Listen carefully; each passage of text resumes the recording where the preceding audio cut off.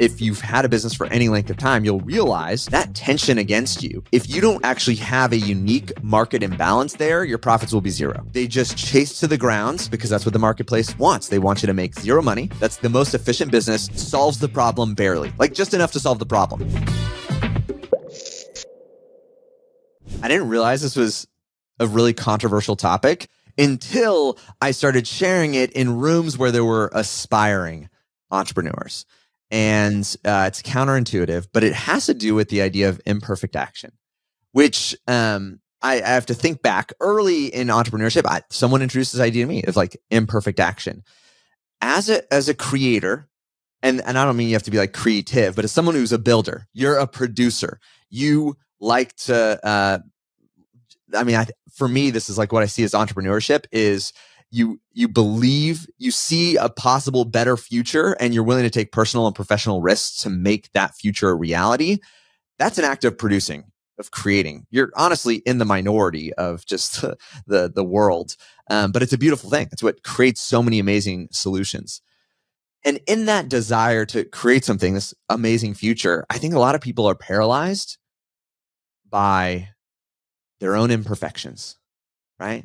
People are silenced by their own familiarity with their own genius. I really want to draw a little bit of a parallel here between imperfect action. I'm going to make the case for imperfect action, but I want to give you a practical example of how we have seen this played out to create market imbalance. And so I'm going to unpack this for a second. Primarily, I found this is true. And honestly, this concept I first got from a great book, Daniel Priestley. I think it's Oversubscribed. And he talks about, the economics of all business is it's supply and demand.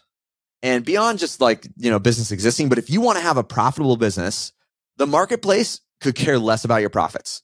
Truly, we see this all the time. You go to Amazon and you're like, if there's two things, literally the same thing, and one's $20 and one's $10, like we're not fools. We're going to choose the $10 thing. Unless somehow the reviews for the $10 thing is like, 2 stars and the $20 thing is $10, 5 stars. We're making this value consideration, but honestly, we don't care about profits. The marketplace despises profits. And so if you've had a business for any length of time, you'll realize that tension against you, if you're not strategic, if you don't actually have a unique market imbalance there, your profits will be zero. They just chase to the ground because that's what the marketplace wants. They want you to make zero money. That's like the most efficient business, solves the problem barely, like just enough to solve the problem. And so let me give you some examples of market imbalances. Musicians walk the streets of Nashville, or even a lot of times like just any downtown city, and you see people playing all over the place. Tons of musicians. I think in 2023, Taylor Swift broke the record for 2.3 million tickets sold in like a matter of hours. Musicians, completely saturated market. Taylor Swift breaking records. Do you think Taylor Swift has unreal and kind of unfair profit margins? Of course she does. And it's not by accident, right? And you can find this in other ways. Like, big brands use this to their advantage. Look, like Cybertrucks, Tesla. I think it was some insane figure of like $1.6 billion in pre-sales on the Cybertruck. Now we'll see if that's to be realized, but that was pre-sales, like pre-committed sales, but for something that did not exist. Were there already truck manufacturers? Absolutely there were, right? And so getting back to it, why they're able to do that, like insane accomplishments of kind of unfair profits. You think about like for Tesla at that point, I don't know exactly what it penned out to be, but for those reservations, that was just net profit. I can't recall, but I don't even know if they credit forward to the sale. I think that's like the privilege to then buy, also because they get to reset the price. So you're like, that was just please donate me $100 for the privilege of someday being able to buy my product. And they did it in incredibly large numbers, right? And so you wonder, why can these people do it? Why? There's tons of trucks or auto manufacturers. They're breaking into this. And that was 2019, I think, is when that was happening. Like recently, Taylor Swift, tons of artists, tons of musicians. Why does she blow it up? And they play on these two types of market imbalances. I want to draw this back to how you can use imperfect action to create a market imbalance. And so for Taylor Swift, the market imbalance is relationships. That's what it is. People feel connected to her uniquely. It's the same power that actors have. Another saturated market.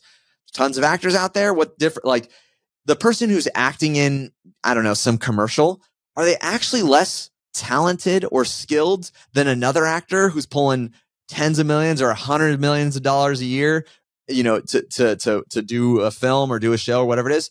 A lot of times, no, that's not it. They just have manipulated supply and demand based on relationships. They have one of them, and there's more people that would want them to be on their show or be in their, be on their movie.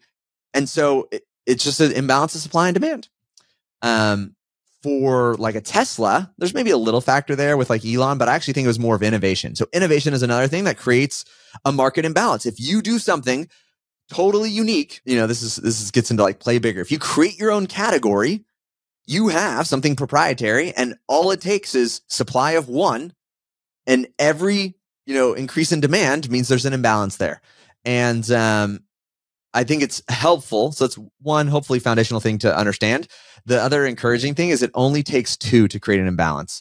And so I've seen this played out a number of different times.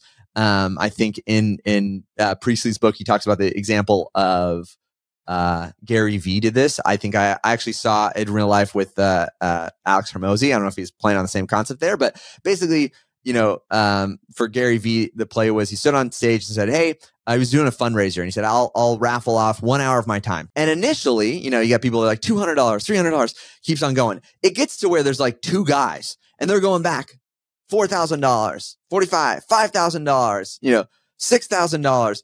And, I think they pushed where it's like just two guys, but there was only one offer to buy, and they drove it like the rest of the market left at like $2,000, and they both drove it up to like, I think in the $7,000 range. All it takes is two to create an imbalance. If your supply is one, two people want it, you can get crazy high rates for that limited supply. And I think at the end, to Gary Vee's story, he then, he says, "Hey, if both of you go like $8,000, I'll give you both of it." So he generates $16,000 for charity. It costs him 2 hours of his time, but it's a perfect illustration for this imbalance in supply and demand. And so getting back to our original hypothesis here, imperfect action. How can imperfect action help you create a market imbalance? Because if you're not intentionally creating a market imbalance through, and here's the four that he details out there, is there's like innovation, there's relationships, there's convenience, and there's price. Those are really the four that you can manipulate. And price just means if you've got some like special arrangement. This is the example there was, this is like those, I think of it in antique shops.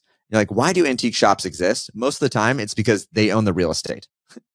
They're not paying rent. And so you're like, how in the world do they exist? It's because this is a hobby business, but they own the real estate. So why can they stay around when like all the other shops are like struggling? Because they actually have a price efficiency. They're not paying rent. And so that is a unique efficiency of price, and they can pass that savings in a way off to the customer in the sense that they can even offer this product. But you see this in other ways too. Actually, Arizona Iced Tea, I just saw an interview. They're not raising their price of Arizona Iced Tea. They're keeping it 99 cents. That's their key thing. And someone's interviewing like, why don't you increase your price for profits? And he said, we own, this is key. That's like, they basically have price efficiency. They own all the real estate. They own all the manufacturing. They own all their things. And so while everybody else, you go out there and I'm going to make a beverage, you're usually renting all of those things. So if you're renting and the rent increases every single year, what do you have to do? You have to increase your price every single year. He was like, we carry no debt and we own our entire process and infrastructure.